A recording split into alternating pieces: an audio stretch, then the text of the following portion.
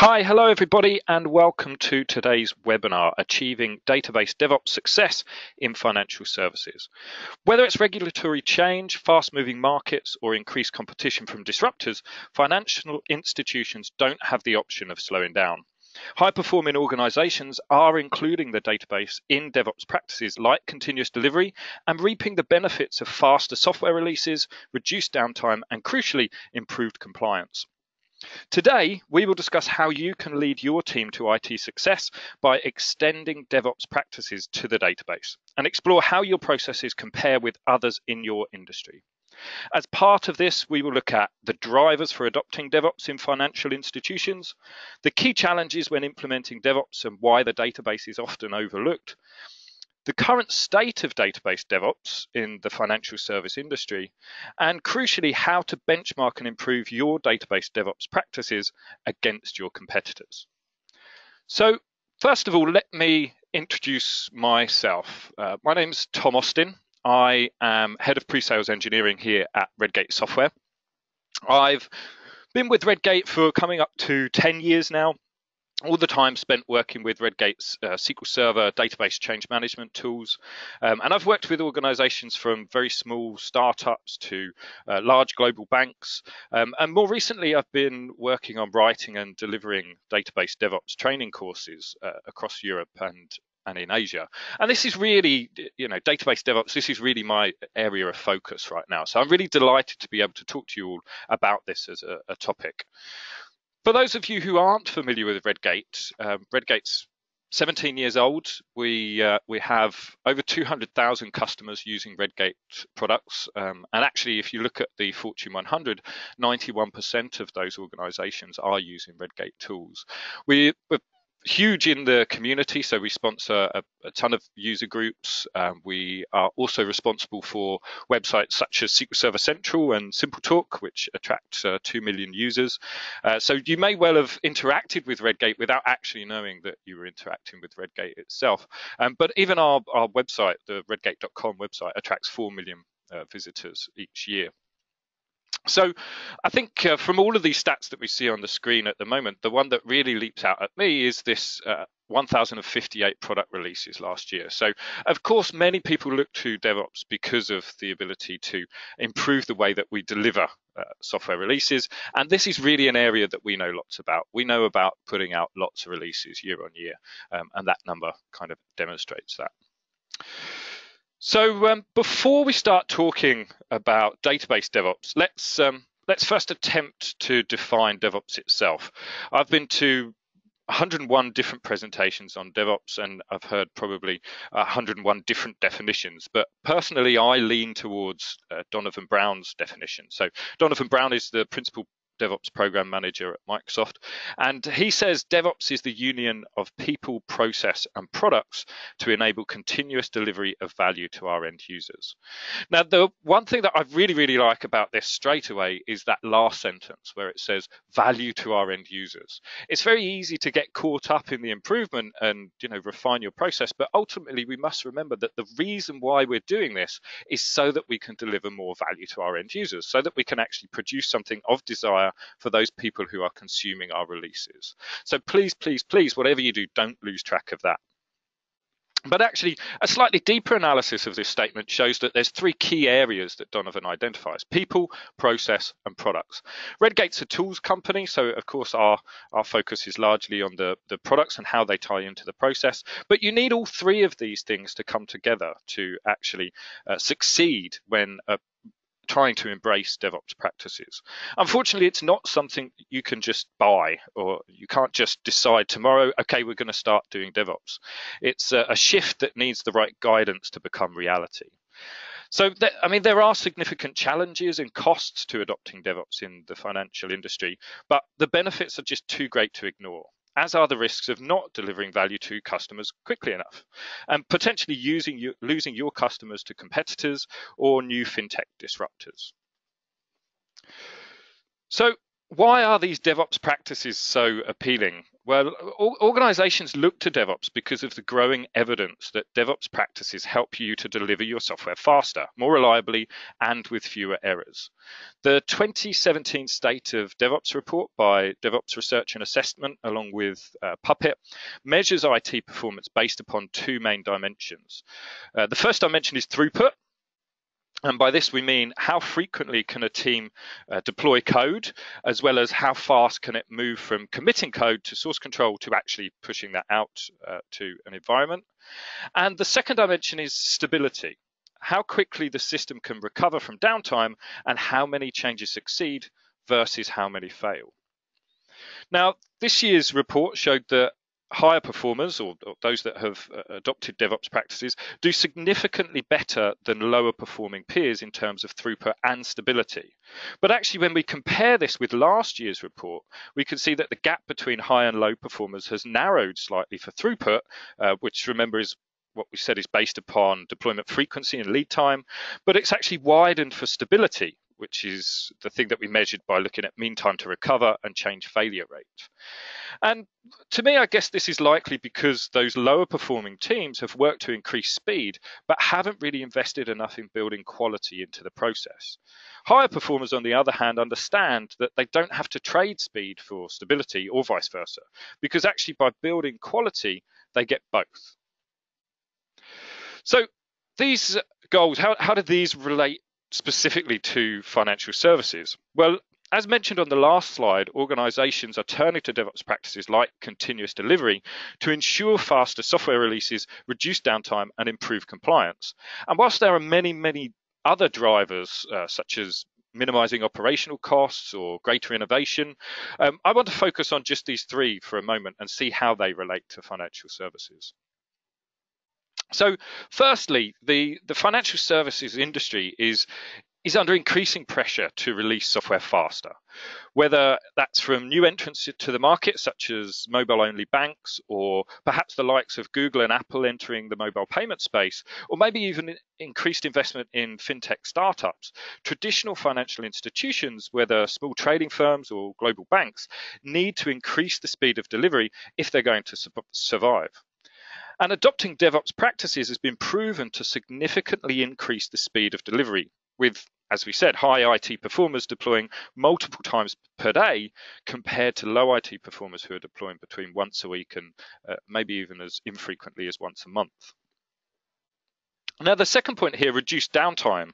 The cost of an unplanned outage in the financial services industry is more than 2.5 times higher compared to other industries, and that's according to research from Gartner. Some sources actually say that it's on average $110,000 per hour, which is, a huge astronomical figure. So in the ever competitive industry, today's financial institutions can't afford these costly mistakes. And of course, adopting DevOps practices has been proven to significantly reduce the downtime. Once again, high IT performers, as we saw on that last slide, are having 96 times faster mean time to recovery than those lower performing peers. Now, the final point here we made was to improve compliance. Now, the financial services industry is one of the most highly regulated sectors in the world. It's probably the highest regulated place where I work with organizations. And applying DevOps practices allows for greater risk management because of those small iterative changes that are being thoroughly tested by a CI process. And this leads to far greater levels of confidence than perhaps we might have in the traditional software development cycle. Again, the 2017 State of DevOps report found that higher performers spend 50% less time remediating security issues than their lower performing peers. So everything's pointing in the right direction for us.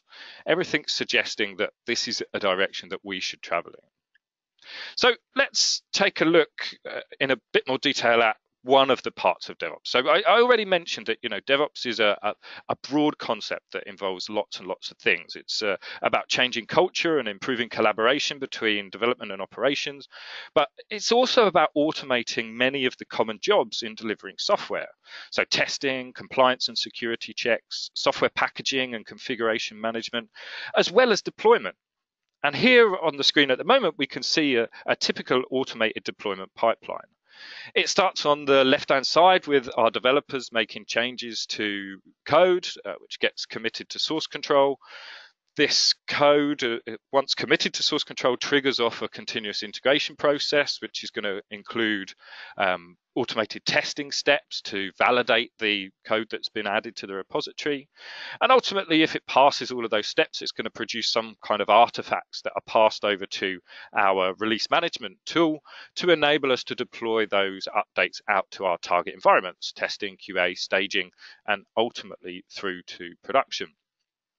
And this is relatively common these days in the application space. So many of the organizations that I work with already have taken some steps towards this, or have perhaps even got this up and running completely for the application. But actually, one of the problems is that many are jeopardizing their DevOps success by failing to include the database.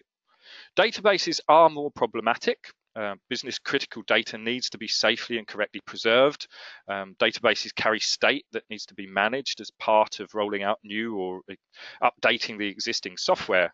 And of course, in the financial services industry, there are specific challenges such as the incredibly complex systems that we see, legacy databases, and those siloed departments that we talked about earlier with the importance of collaboration.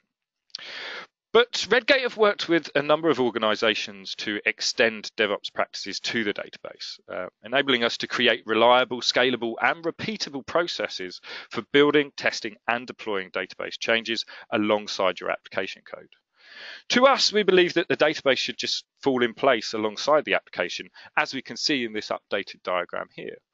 Of course, the people need to be part of this, so we see the DBA added in so that we can benefit from their expertise and use their skills. But the developers, whether they be application developers or database developers, they still work on changes which should be committed to source control. Those commits to source control should still trigger continuous integration builds, which include automated testing, only not just for the application, but also for the database code.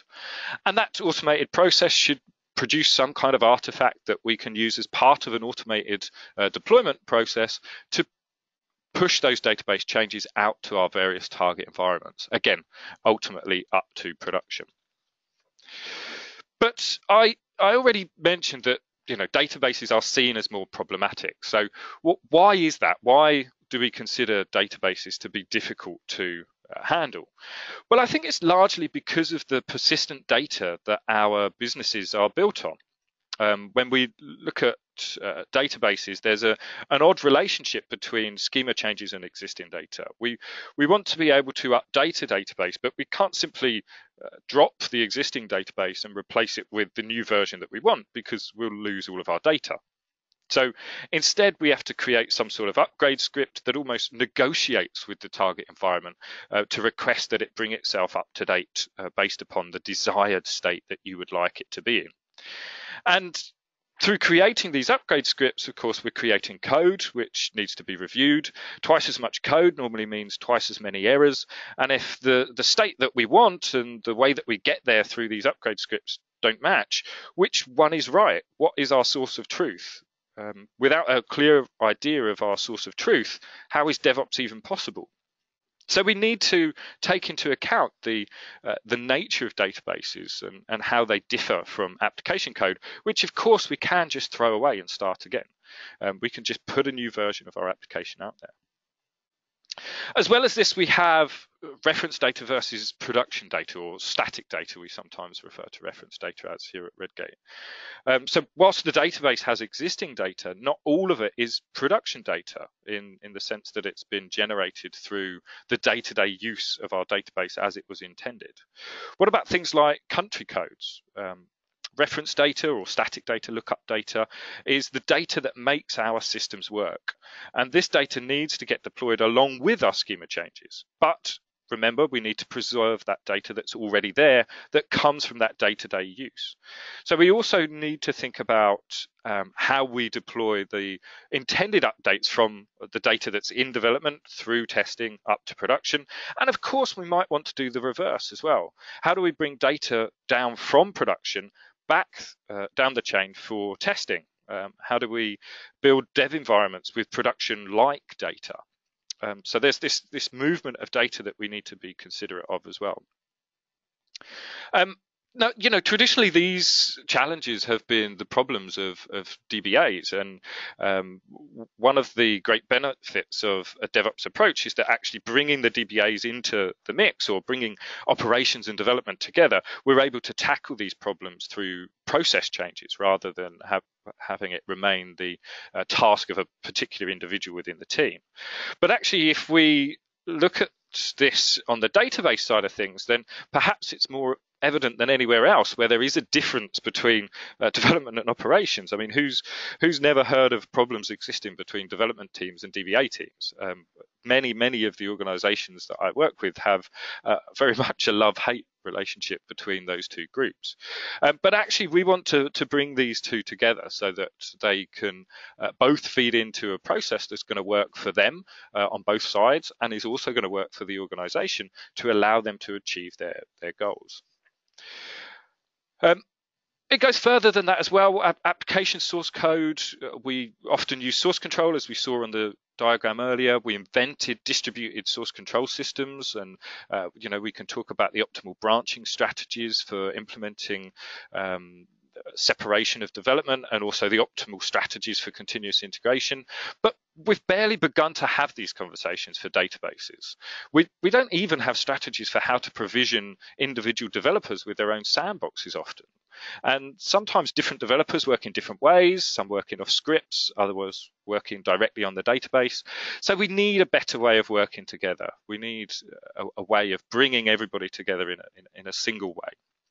And of course, we haven't yet considered testing to any great extent. With our databases under source control, acquiring suitable test data and provisioning test environments when we push our changes up the chain is something that traditionally, again, has been left to DBAs, but we need a process to deal with that. And all of these challenges can lead to the final point here: databases can drift. In DevOps and continuous delivery, we often talk about cycle time. How long would it take you to make a one-line change, run it through your normal testing process, and get it to production? And if that cycle time for your database is measured in days or weeks or months or maybe even years, I haven't worked with anybody where it's that bad yet, then when you hit a production issue, you don't have time to go back to your source code. The business is hemorrhaging money, and the DBA will make a decision. What is more expensive, the cost of delaying a fix, or the risk of making that low risk change now and fixing the problem right away?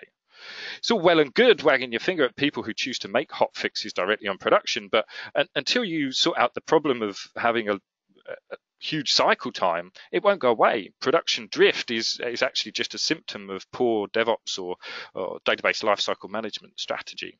And drift causes more problems. Environment inconsistencies undermine your tests and can cause failed deployments, either because code clashes or because important fixes are accidentally rolled back. Drift and poor DevOps processes are a vicious circle, and it's my goal to make sure that we break that vicious circle. So, understanding these challenges, of course, we have to think of the benefits. Once we understand why it's going to be difficult, we really need to look to what we're going to gain from it to ensure that we get the backing and the support that we need to go through that change, go through that process that's going to allow us to end in that better state. So most of you are probably familiar with the principles of application lifecycle management, and database lifecycle management here is no different. Our focus is to help build repeatability into your delivery process, where you're continuously testing the production readiness of changes that you apply to your databases. Deploying small units of change is really the key principle here. I've spoken with loads and loads of DBAs who are required to review code of thousands of lines of scripts when it comes to deploying database changes, and that can take days. Depending on how many errors they find in that script, it could take weeks. But by committing database changes to source control on a regular basis, you can introduce automated builds and automated tests to make sure all of those small units of change are tested and validated multiple times before you're ready to deploy to your next environment. And that can result in your releases being more reliable and less time consuming. So having understood all of this, Redgate wanted to get a feel for what the current state of database DevOps was out there. And so we conducted a survey, and we recently published a report with a very database-centric view of DevOps. And this report is based upon the answers of over 1,000 respondents. But what I want to do and share with you guys today is some of the results specifically from the financial services industry. And as part of this, we'll also look at where there are any significant differences to the wider industry's result set. But remember, this is focusing specifically on database DevOps. So first of all, let's look at adoption in IT projects. And one of the first things that leapt out when looking at the results here specifically from within the financial services industry is that there's a much stronger lean towards DevOps approaches than the wider market as a whole, so the wider database users market as a whole. So compared to the results across all industries, we see that slightly more have already adopted DevOps practices, and also less have no plans to start adopting DevOps practices. So this is a thing, it's happening, it's coming, whether anybody likes it or not. It's something that we need to embrace. As part of this kind of section, this section of questions, we also asked whether their teams included any developers that work across both databases and applications. Now, in the financial services industry, actually fewer respondents have developers in their team who work across both sides. And actually, similarly, fewer respondents working in the financial services industry described how closely developers and DBA are integrated as great. It was much more common to have responses of okay or poor compared with the wider industry stats. So this tells us something already. It tells us that we don't have the closeness that perhaps has naturally evolved in other industries. So we, as a whole, 75% of organizations said that they had developers working across both the application and the database. And that's just not true in the financial services industry. So there's an area that we need to work on. There's an area that, we need to put some effort into bringing people closer together so that we have more united teams collaborating together to deliver database change. Another area I think that's of interest is the obstacles that people drew out to implementing a DevOps approach. So, the biggest one here that leaps out, 23% lack of appropriate skills in the team.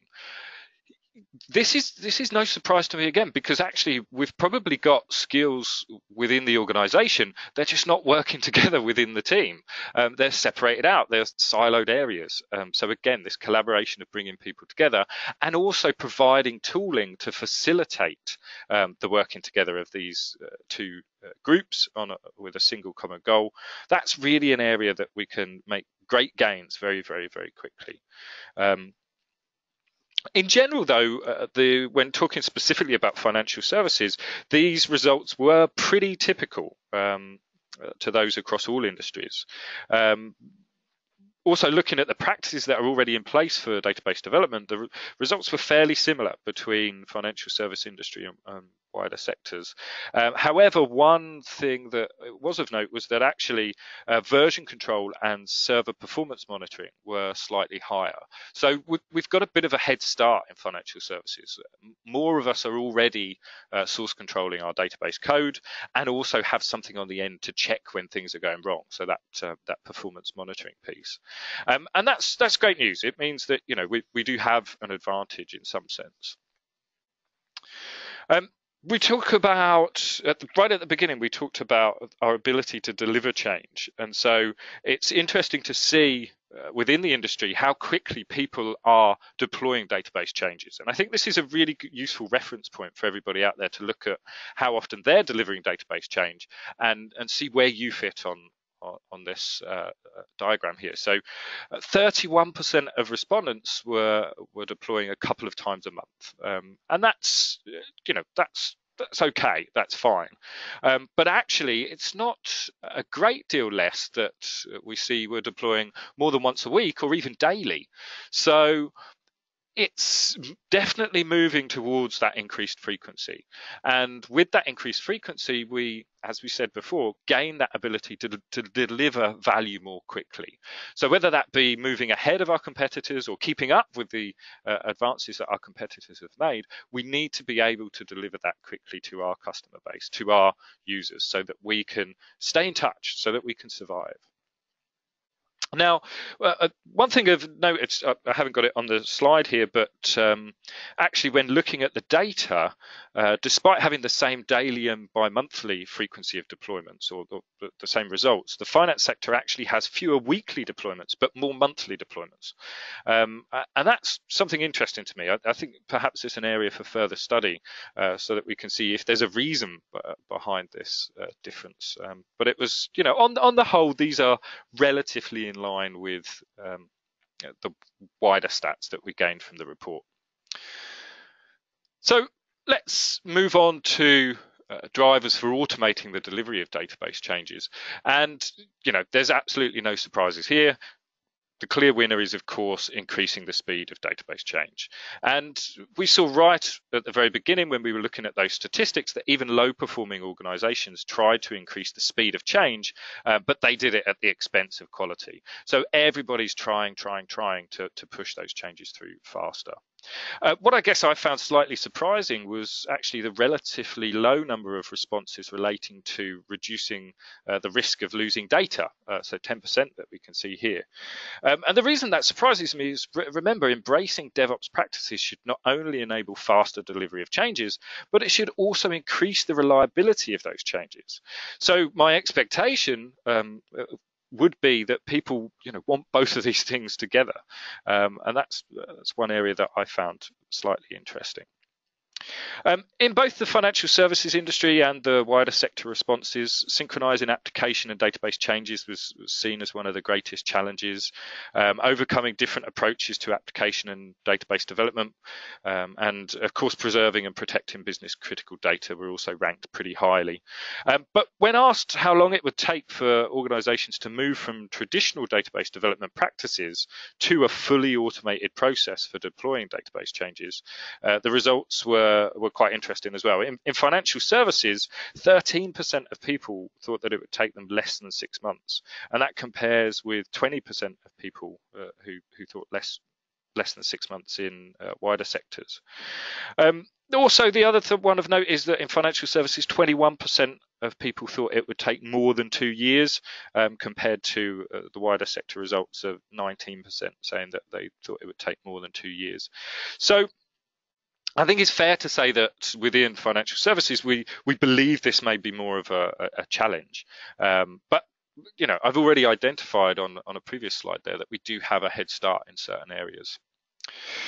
So based upon all of this information that we gathered from the organizations that we work with, from the respondents to that survey, and really from Redgate's unique position as being one of the only vendors able to provide database DevOps tooling with the pedigree and history that we have in the database space, we wanted to produce something that we could share with the organizations that we work with so that they can get a measure for themselves. We know that database DevOps is important.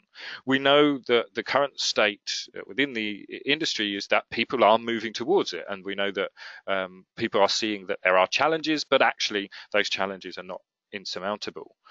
So we can see why a move to DevOps is desirable, but we've also been able to highlight some of the areas where there are specific differences for those in the financial services industry, and pull out some of those bits. But whether you're exploring the advantages of DevOps or you're already fully immersed in the journey, including the database really does bring additional advantages.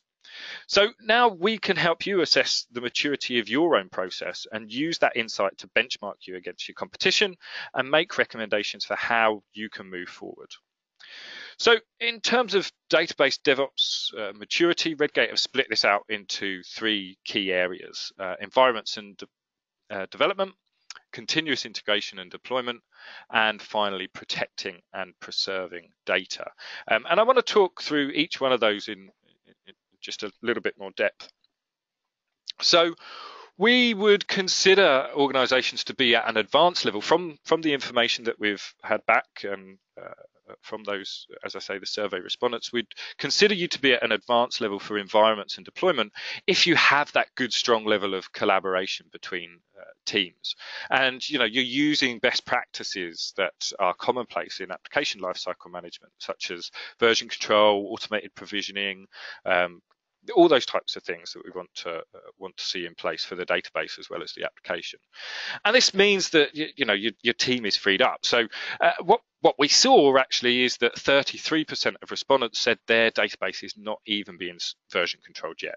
So on the whole, the financial services industry, whilst it's ahead of the wider results, there's still not a huge chunk of people that are taking even the most basic step of version control in their database. So how does this compare for you guys? I mean, I'd be very interested to hear. Once you're at the advanced stage here, though, you can spend more time improving the quality of your code in development to save time later on, and you could even get earlier feedback on the potential errors and minimize the potential performance problems that you will get when these changes are ultimately deployed out to production. So that's environments and development. The second area of DevOps that we've broken this down into, as I say, is continuous integration and deployment. And here, what we would consider an advanced level for this area are teams that are really automating the database deployment pipeline with automated tests alongside it. We want to have realistic test data in there. So essentially what we're doing is we're minimizing the risk of bad code reaching any further up the chain. And all this happens in the background without teams of people having to interact with it.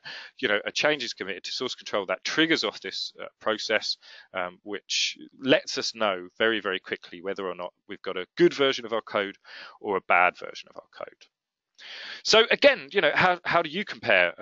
Across all industries, 13% are deploying database changes daily. 24% of people make production releases more than once a week. Those are figures straight from the State of Database DevOps report.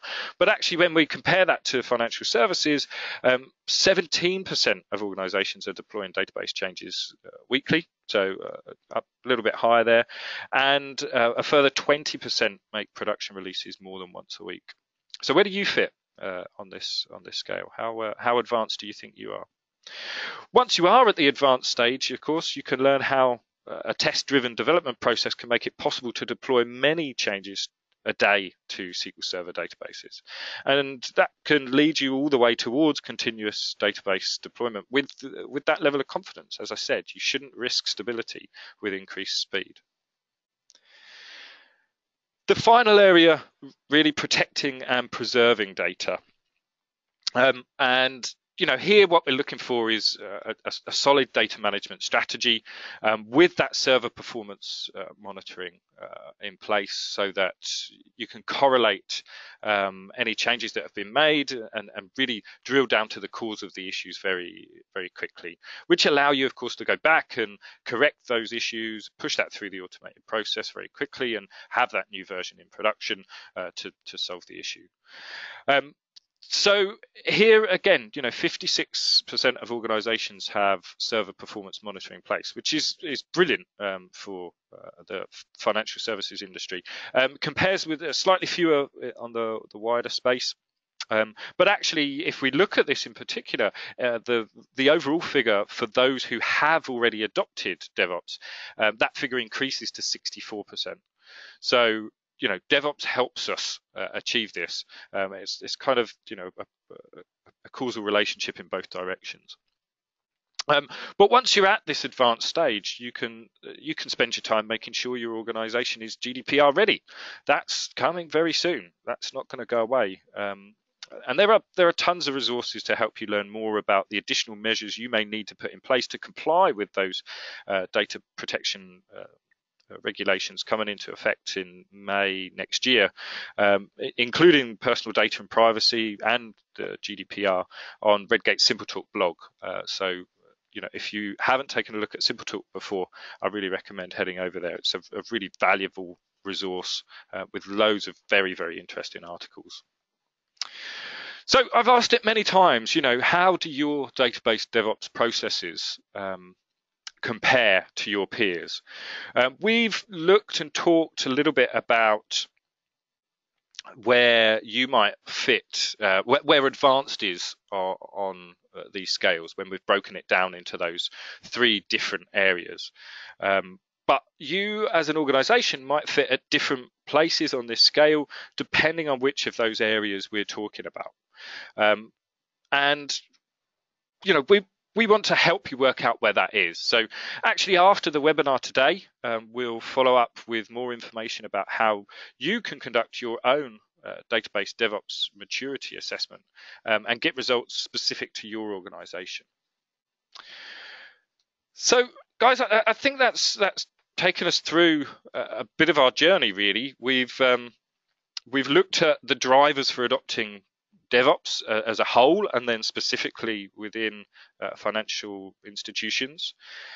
We've spoken about some of the key challenges that we have when implementing DevOps and why specifically the database can give us additional problems. And we've used some of the statistics from that report to give us some insight into the current state of database DevOps within the financial services industry. And finally, here we've looked at a framework, a maturity framework that will allow you to benchmark and improve your database DevOps practices and look at how that compares against some of your competitors and peers. So with that, I'd like to thank you all very much for giving me the time to talk you through some of these points and challenges today. And I'll happily open up for any questions that you might have. If you do have questions, please feel free to type them into the chat window. We will, due to the number of attendees today, we'll likely keep the microphone silenced. Otherwise, it will be far too noisy to actually hear any of the questions. But I'll just give you a couple of moments just to type in those questions now.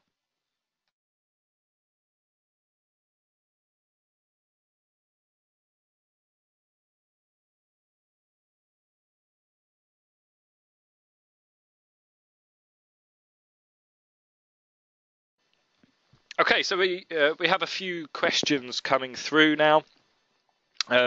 First one here: what do I think the biggest risk in implementing database DevOps is? I guess I think for me it's setting yourself up for failure by not getting the right people on board initially. You need to get sponsorship at the right level, and often people can try and do too much all at once. It's a transition, like we said. It's something that you need to move towards slowly by identifying areas of weakness, improving them, and then moving on. So just like DevOps, it really promotes this incremental small change process. Actually, that's the best way to employ DevOps as well. Little by little, increasing up. Start with source control. Get your database under source control if you haven't done it already. Once it's under source control, let's start automating those builds. And of course, the collaboration of those people as well. That's really important. But Redgate can help with this. I mean, we have a fantastic tool set in the SQL Toolbelt that contains components that really help make it a lot easier to adopt some of these practices. With the right, it's not all about tooling. I keep saying this, but with the right tooling, it can make the rest of the puzzle a lot easier to fit into place. So I guess it's somewhat related to the people side of things that we mentioned there. What can we do to prevent people fighting against the change? We've spoken about this within our organization, and it sounds like many people think this might. Okay, so I guess the question here is about people resisting this because they think it's a negative thing against them as individual. And it's really easy for any kind of automation to be seen as taking something away from the value of people within a team.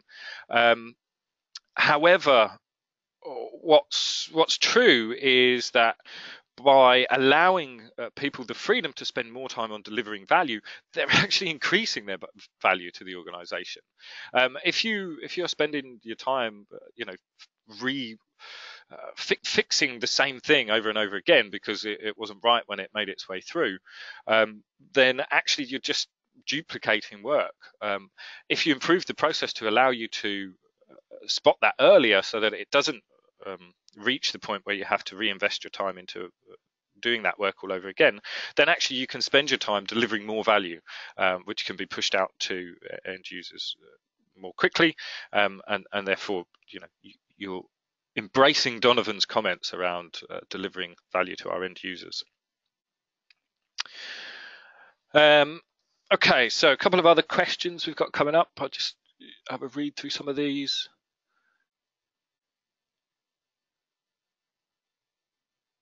Okay, so we have, you never covered segregation of duty in banking. Our biggest concern is dev not deploying code directly into production. If there is no segregation of duty, then how to manage the flow to know that control changes are going through. So actually this is a really interesting question, and I think if I've understood it correctly, it relates to something that I hear quite a lot. Redgate's customer base is very focused in some regions around financial services, healthcare, and there is a lot of concern over who can do what where in those spaces.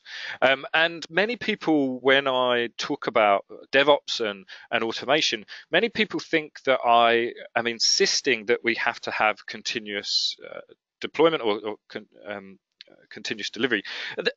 Actually, that's not what I mean. What I mean is, let's take some steps towards that until we're comfortable, and then do a little bit more until we're comfortable, and then stop, and then do a little bit more.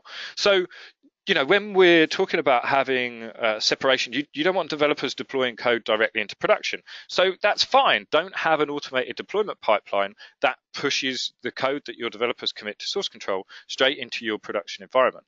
No, instead, let's have an automated process that makes it possible for that code to be pushed directly up to production, but actually stop short of that.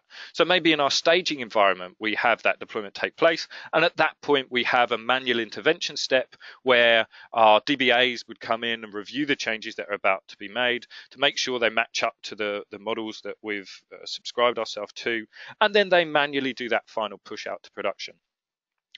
It's not an all or nothing thing. Let's just take steps in the right direction, and over time I think we'll become more and more comfortable with the process. But of course there's going to become points where you want manual intervention, you want that separation, and that's certainly possible with all of the Redgate components and the processes that we advocate. Remember, Redgate tools work alongside existing tools out there, so things like Octopus Deploy, Bamboo, Jenkins, Visual Studio Team Services, all of those things. We just plug into that, and most of these tools have encountered these types of industries before, so they have in the mechanisms that allow us to include those manual intervention steps. So can the DevOps methodology be applied to a business intelligence environment? Another question we just had through. I think so. I have worked with other organizations who have embraced DevOps practices. You just have to find the point at which you're comfortable with what you're doing. Get that in place, stop, and then push a little bit harder and a little bit further next time, and gradually increase the practices that you're moving towards. Sometimes with business intelligence, we have to be careful about how much change is going on within the target warehouses and things, but that's certainly something that Redgate can work with you on to make sure that we get the right fit and the right combination for your particular use case. Another question that's come through here: Do I really believe that organizations are ready for continuous deployment? I think I kind of touched upon that when answering the previous question around automating deployment to production just by developers committing changes to source control. No, I don't think everybody's ready for continuous deployment. I don't think most of the big financial institutions that I work with even want that. I mean, that sounds like a terrifying thing for them to have right now. But actually, every step that we take towards that is a step in the right direction. And so if we can just automate deployment to a testing environment and then have a manual process from there on, then that's great. That's taken some of that freed up some of that time for us to work on delivering more value at the earlier part of the process. Later on, we can maybe look at how we can automate delivering those changes to a staging environment. And then that's freed up more time and more of our human resource to focus on other areas. So no, I don't think it's something that tomorrow morning everybody's going to wake up and suddenly decide that they want their developers to commit changes to source control and that to end up in production. Certainly not. I think it's a progression that we work towards as an ideal, and maybe, just maybe, one day then that will be seen as something that is desirable. But this takes time. It's not an overnight change.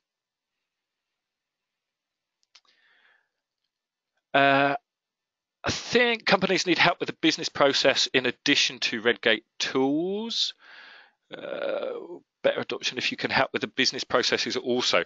So I think this is, this comes back to people, products, and process. Redgate is a tools company. We have many times considered, this, I guess, the professional services side of this. How do we help organizations facilitate this change? And whilst there's certain things that we can do directly working with our customers, we also have a growing partner network where we have some really, really very highly skilled partners that specialize in the people side of things. One of the partners that I can think of off the top of my head.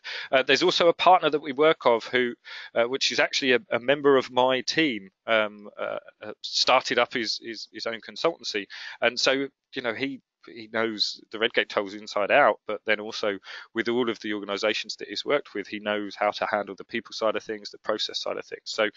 So there's a lot that we can do directly with your organization. But if you need some additional help, if you need consultancy, then we can put you in touch with the right people. And we're very happy to kind of, again, work as the facilitators to make sure that we do as much as we can to help you achieve your objectives. And if it's not something that we can help with directly, we'll make sure that we put you in touch with the right people to achieve that as well.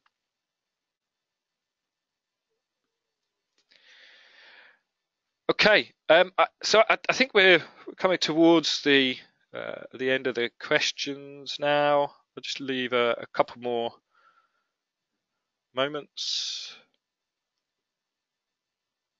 Okay. Excellent. So once again, thank you everybody for taking the time to listen to my presentation today. I really hope that it was informative and useful for you.